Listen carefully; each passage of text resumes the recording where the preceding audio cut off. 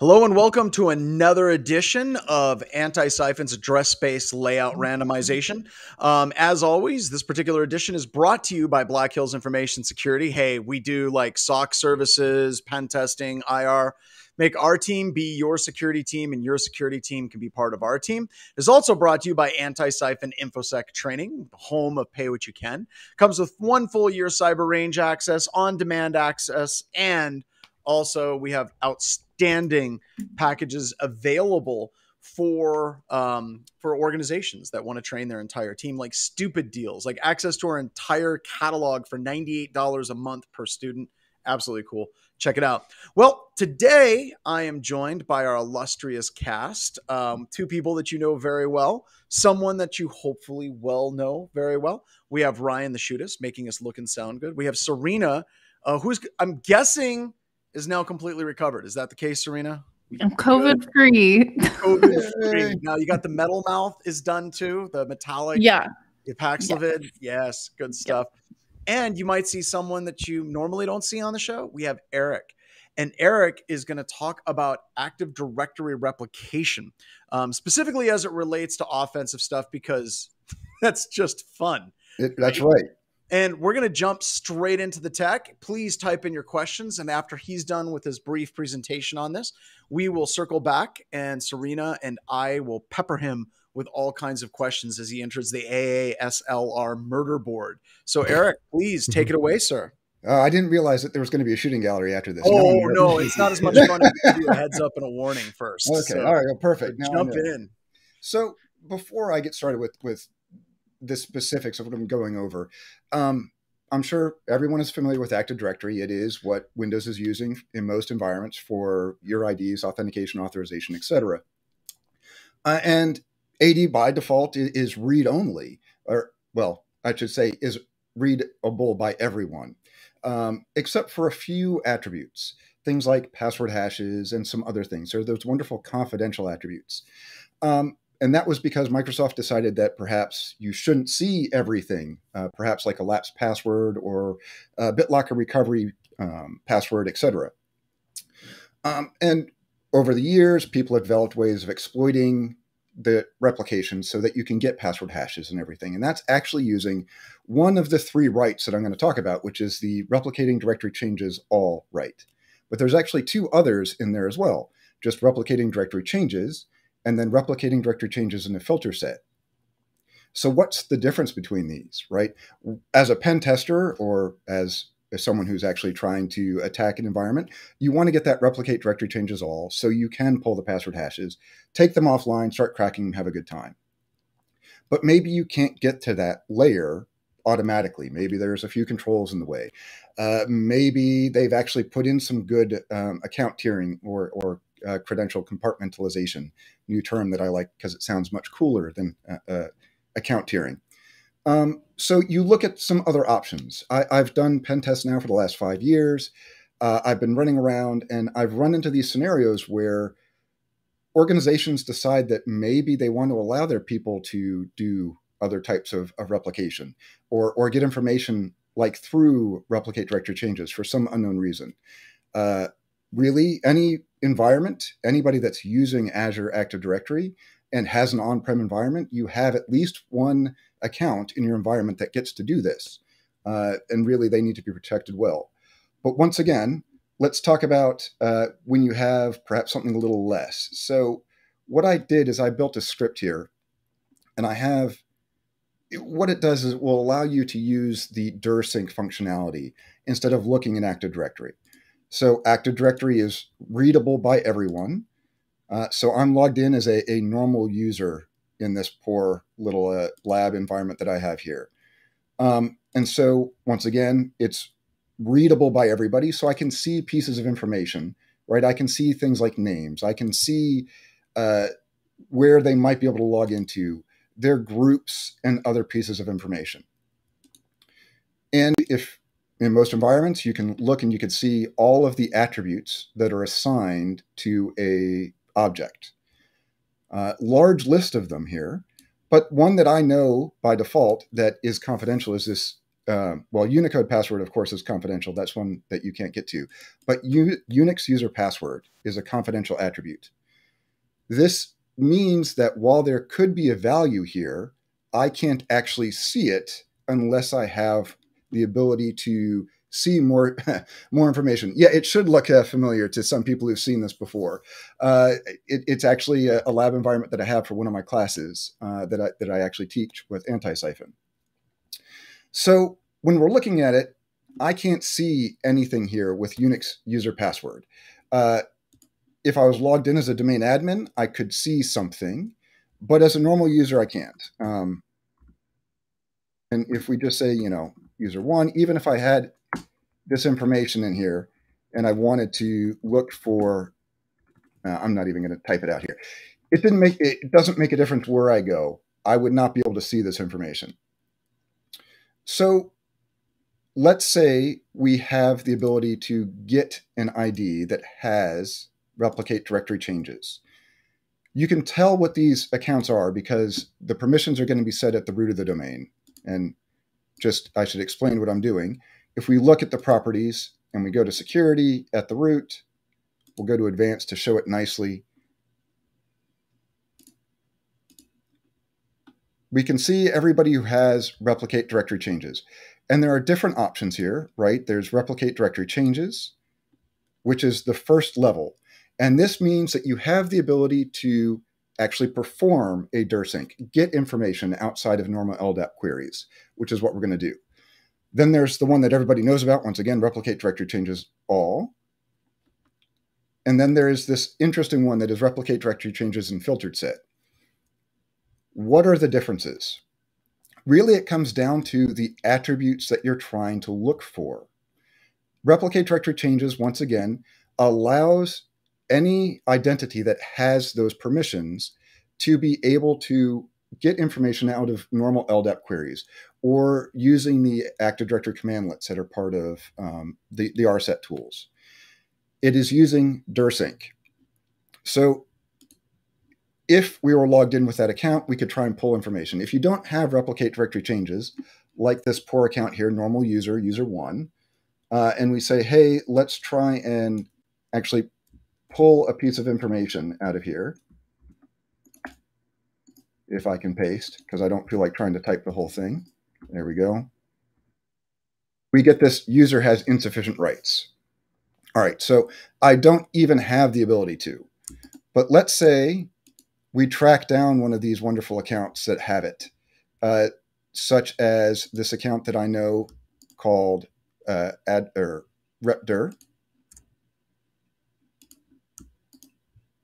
Can you tell I'm a little nervous because I haven't done this in front of people in a while? So I want to run as a different user. And this is the safest way to do everything. I'm sure John is going to ask me about this, doing a run as the safest way absolutely to do all of your administrative functions. It's perfectly safe. So I have to laugh there. It is my favorite way of finding people, though. So let's say once again, we want to find that someone here who maybe has something in a confidential attribute. I've done some research in this lab. I know that for some reason, the administrators are storing passwords in the Unix user password attribute. That's not something I can see as a normal user. And even as this person who has the ability to do directory changes, replicate directory changes, he can't see that. And we're going to go backwards instead. So what I'm doing here actually is I'm going to say that I want to invoke replicate directory changes. I want to get information out of Active Directory using DIRSync. I want to look at any user account, and I'm looking for the Unix user password because I've learned that they're storing this. So as we see, it ran in the background, and I can show this script. And what it did is it used that DIRSync capability. It said, hey, I found this account out here, this Unix user account, and this is the passwords that's been stored there. If we just do this through LDAP, and I remember his name,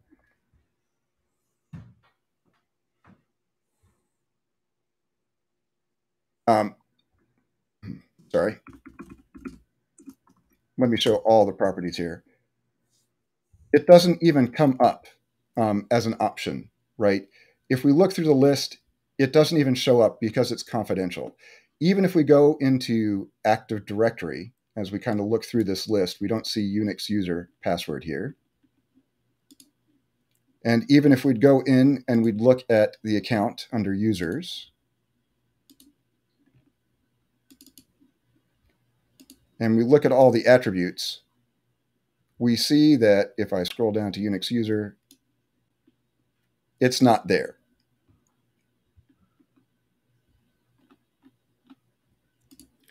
So looking through LDAP, looking through normal AD tools, I cannot see this.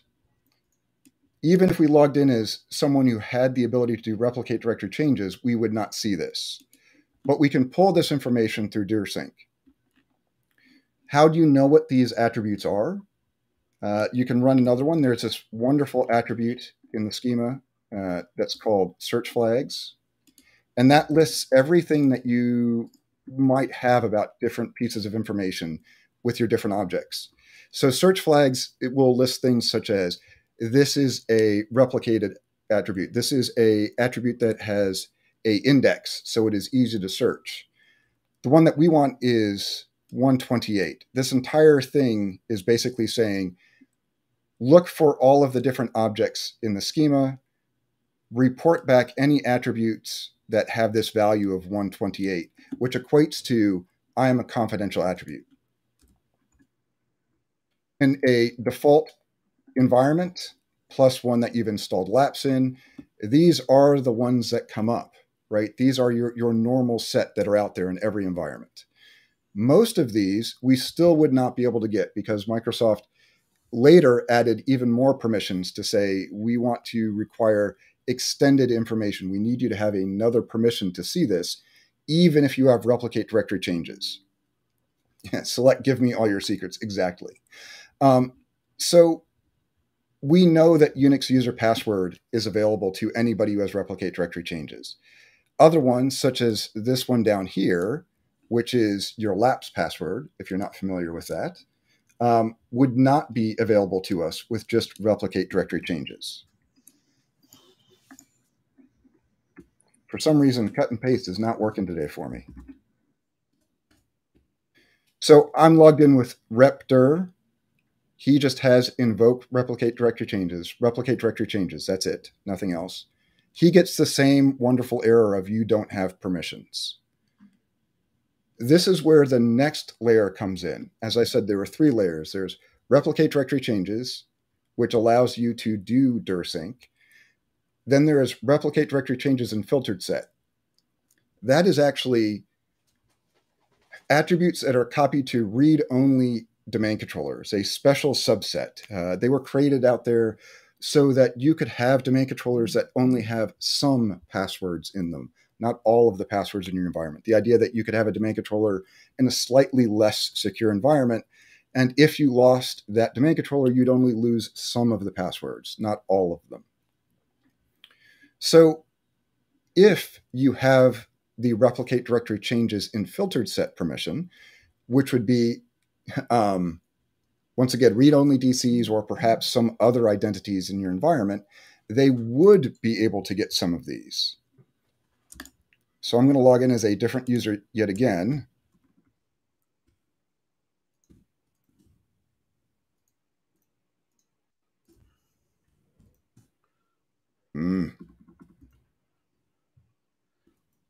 That's why I set all of my passwords for all of my labs to password 1234.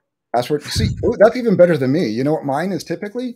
I use the default Microsoft, which is password with a 0. So there you go. That's a good one to use, right? Yep. So just something you can remember. And then all of a sudden you're like, am I pushing this live on the internet? Oh, that's bad. Yeah, exactly. Let me show everybody. But luckily this is just a lab. But this account has the replicate directory changes in filtered set permission. So if I do the same thing where I say, I want to look for that lapsed password, where I got a access is denied, I don't have that permission. If I import the module first, I really should set all of these up beforehand, right? In this case, I said, show me all the computers, not just one. But if we look down here, because I had that extra permission, that in filtered set, it allowed me to pull extra attributes, including the wonderful lapse password here. You can tell that was set by lapse, right? Blah, blah, blah.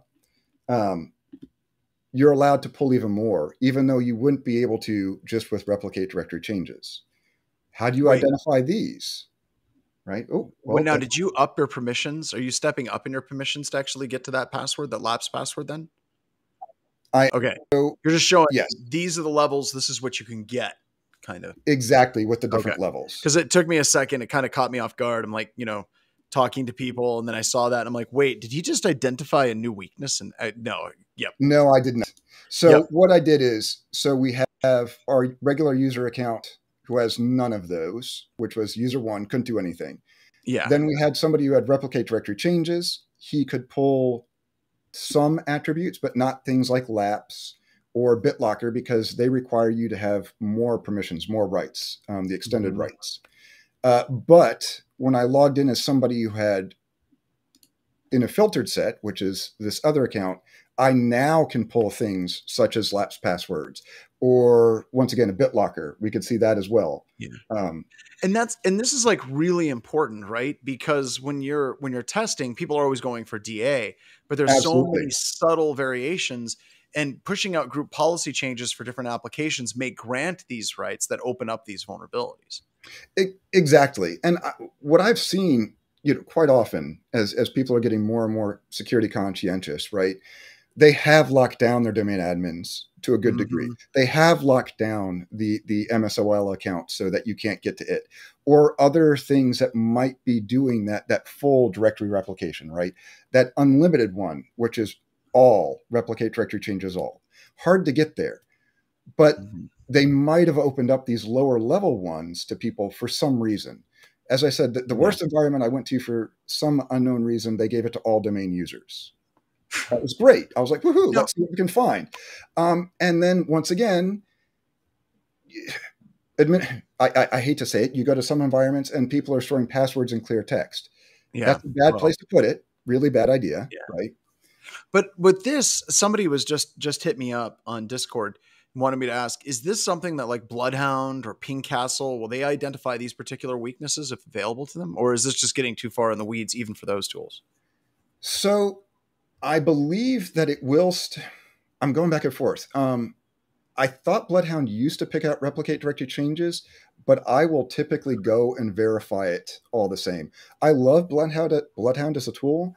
I have seen that it's been pulling slightly less information at different times for me, which I think is probably me, but I never know. So I will actually go out and I'll go look at the root of the domain and see what's there. Because once again, as soon as you have any user credentials, you can see this information, right? At least the permissions that have been assigned there. You don't need to have any elevated rights to see that at all.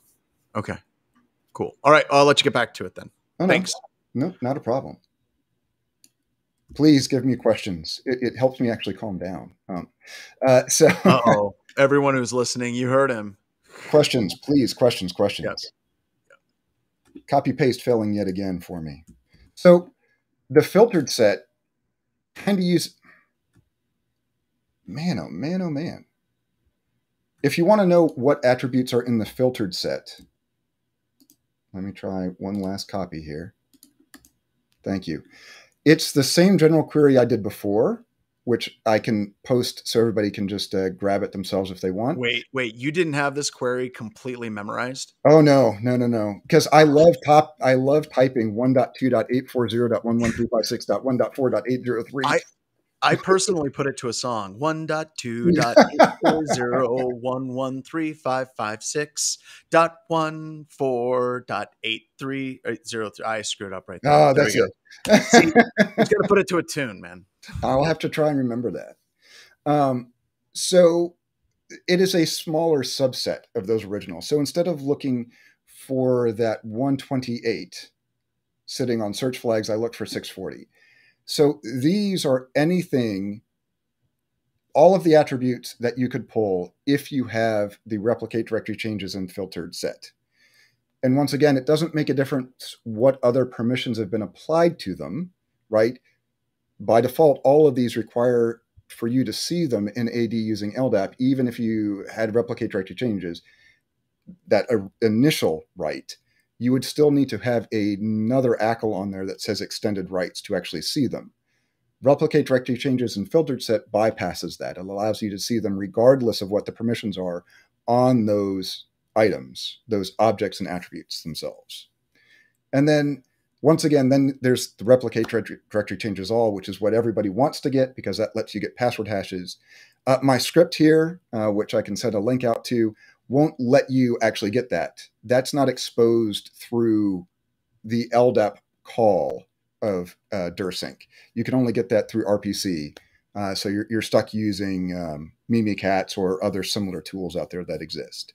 So really it comes down to, DC Sync is a very powerful tool out there. And I have seen it applied to various degrees in environments, right? Once again, getting to that top level, that replicate directory changes all, might not be available to you right off the bat. But administrators like to use AD to store information.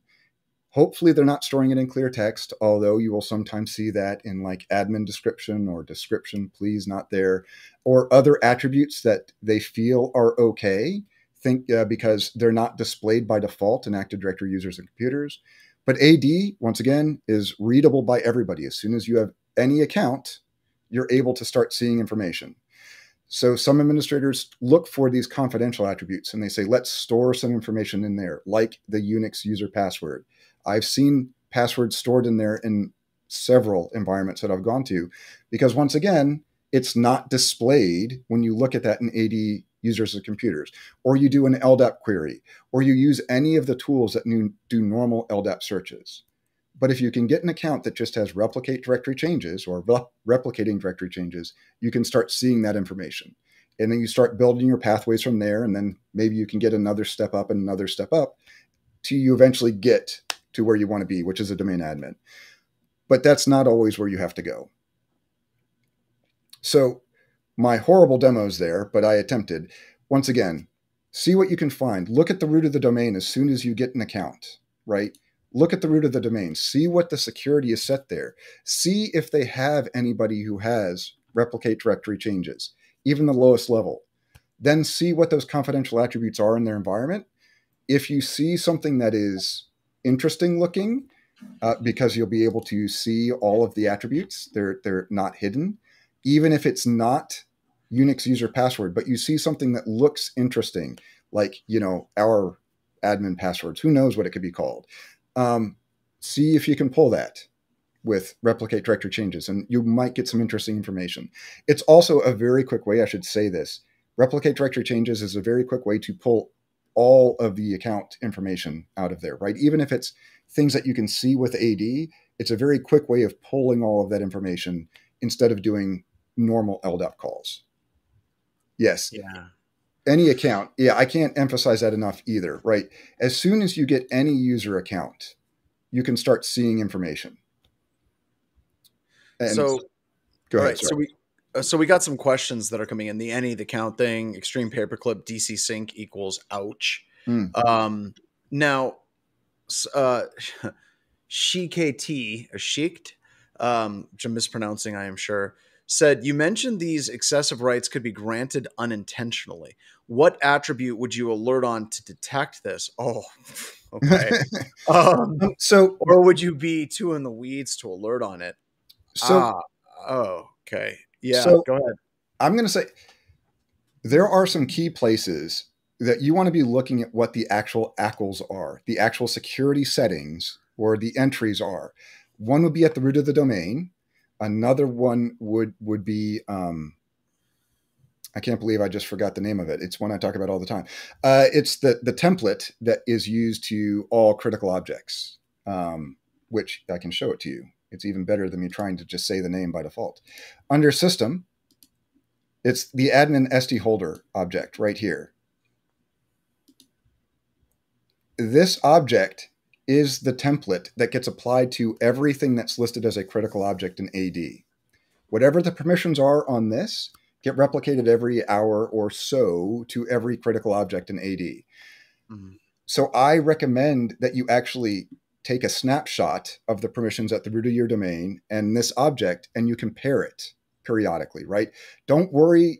Yes, you should be looking for someone making security changes, making changes to ACEs. Yeah, but that's hard to audit. Yeah, I was gonna say that's hard to audit. It's one of those things in security that we make a recommendation and we're like, oh, you should be watching this, but the reality of it is incredibly difficult, especially for systems administrators that are doing this.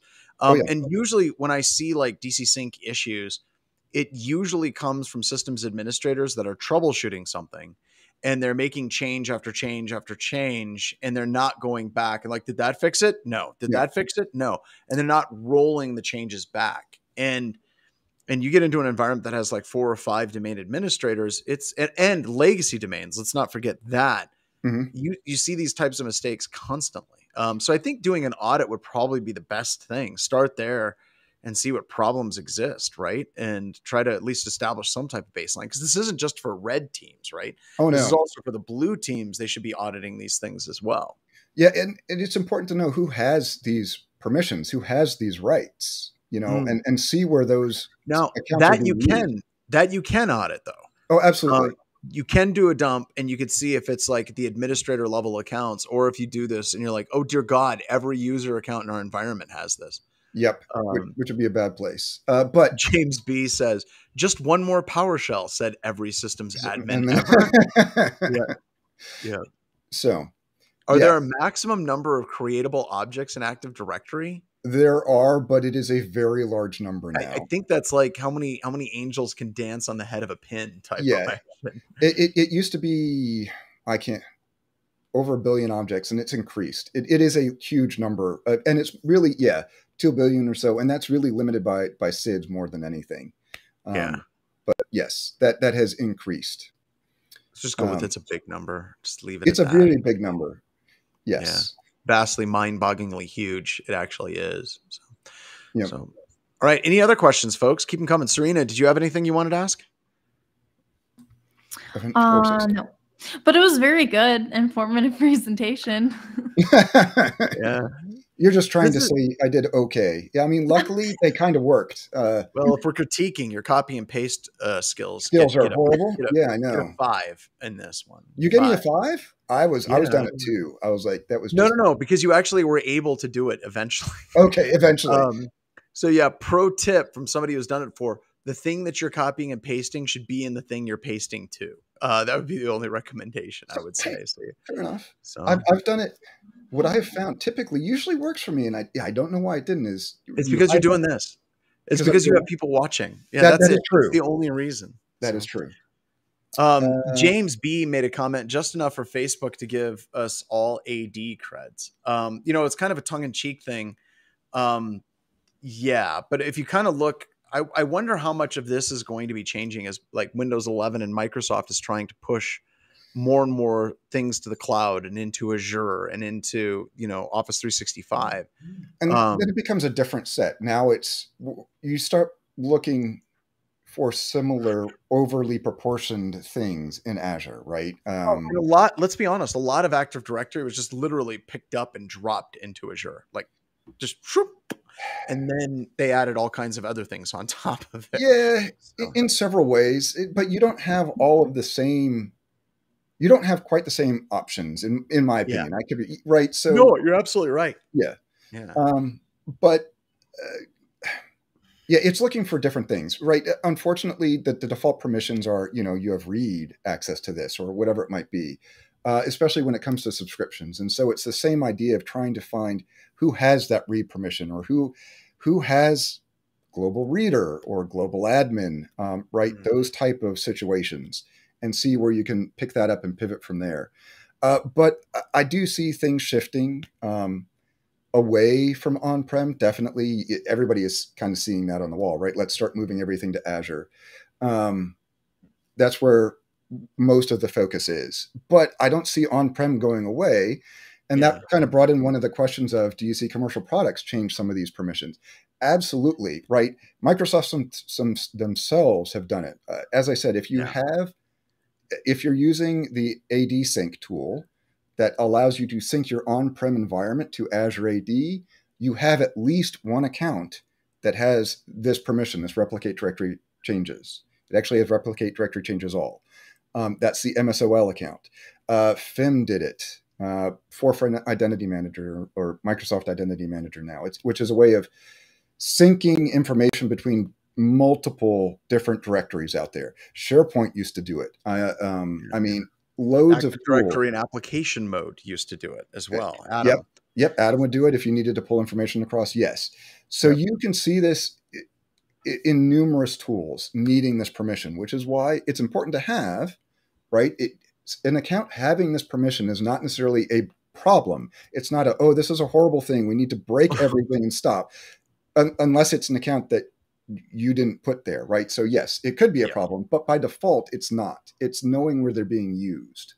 So NC Cyber Threat Hunter said, I'm guessing it's not possible to configure AD for non-admins to not be able to read these permissions because it would break.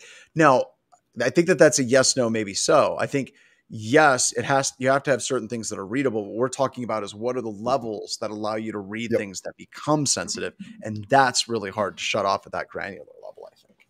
Yep. And also it goes to the same issue you're going to have with any typical file system. I'm an administrator. We can say, okay, we're going to block your ability to read this. We've changed the permissions so that domain admins are denied access to read. However, I'm an administrator, so I will take control of that object, right? I will become the owner of that object, and I will change the permissions so that now I can read it. So yeah, making an administrator not be able to do something it just makes it more difficult for them, right? So it's more of a malicious action at that point, but you can't prevent them from doing it. Yeah, absolutely. So then let's see. Did I see that Azure is going to start enabling MFA by default in September 2022? Right after they disable macros universally. Yeah. So, well, funny. That would be nice. It is going to be, yes, that is what they stated they're going to do. So they're going to make it that MFA is a requirement for everybody. It's not just a nice to have. Let's think about it. So, but that's more of you're going to set MFA. It's actually, you have to have MFA set, and you have to have the self-service password reset set. You have to have that enabled and set. However, your administrator can always go in and change your conditional access policies so that you don't need to use your MFA, even though you have it set, right? So it's, yes, you will have that as a requirement to have it set, but it doesn't mean you're going to actually have to use it all the time. Although I'd highly recommend that you should use it all the time. Yes, absolutely. All right. Well, that's great. Eric, thank you so much for joining. We've been popping in things. We've got a class that'll help with these types of things at Antisyphon, Red Team Fundamentals for Active Directory. And then also, I didn't get a chance to mention this at the beginning, and I should have. Secure Ideas is a sister company. Kevin Johnson and I started our respective companies at roughly the same time. And they're just an awesome organization. And they have a CISSP class that's coming up as well. So if you they do a great job in everything that they do. So please check out their training at Antisyphon. So with that, let's wrap it up. Thank you so much, everybody.